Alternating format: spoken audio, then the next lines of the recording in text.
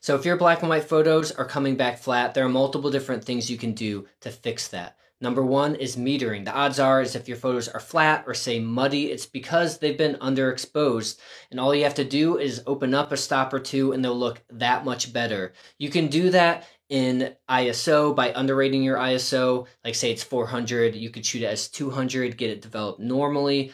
But I prefer to do it in metering. You could just meter for the shadows and that will typically give you a little bit more light and it's going to make your photos look a lot better. Number two is film selection. So this comment came from a video about Ferrania P30, which is known for its higher contrast. Yes, you could shoot with that film. It's not as common and it does have very high contrast and can be a bit unforgiving depending on the light that you're photographing. So I'd recommend, say, a Kodak Tri-X 400, which is an iconic film and it has great contrast straight from box speed compared to, say, Ilford HB5, which is known for its more subtle tones and lower contrast. At thedarkroom.com, we have the film index that rates all the different films that are available these days, including black and white. And you can go through and look at the different ratings for their ISO, for their grain, for their exposure latitude, including contrast. So if you want high contrast or say low contrast, you can search that at our film index at thedarkroom.com. Number three is filters. If you're shooting with black and white film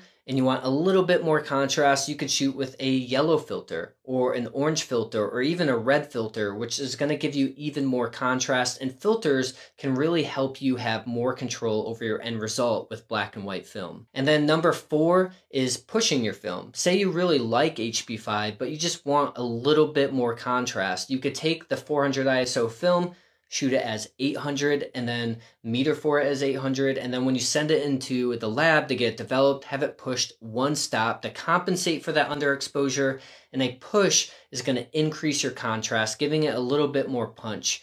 So if these were helpful and you want to learn more about all four of these points, we actually have blogs about all of them. So let me know in the comments below or send me a message and I'll send you those blogs if you're interested. We'd love to help.